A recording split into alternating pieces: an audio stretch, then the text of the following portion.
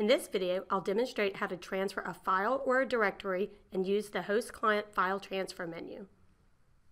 Drag and drop is the easiest way to transfer a file. Simply drag a file or folder from the host machine to the guest machine, and vice versa. Another option is to use the file transfer menu. Click Send Files. Navigate to a file and click Open to begin the transfer. When complete, you'll see the target directory open on the remote machine. I can also transfer an entire directory. To do this, click Send Folder. Browse to a folder and click OK.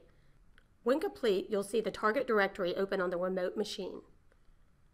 To change the default file transfer folder, click Change Folder and choose a different directory.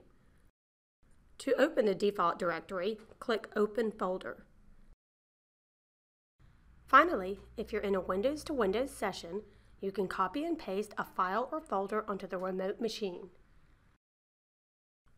That's it for file transfer. To learn more, be sure to visit our documentation at connectwise.com/controldocs. Thanks!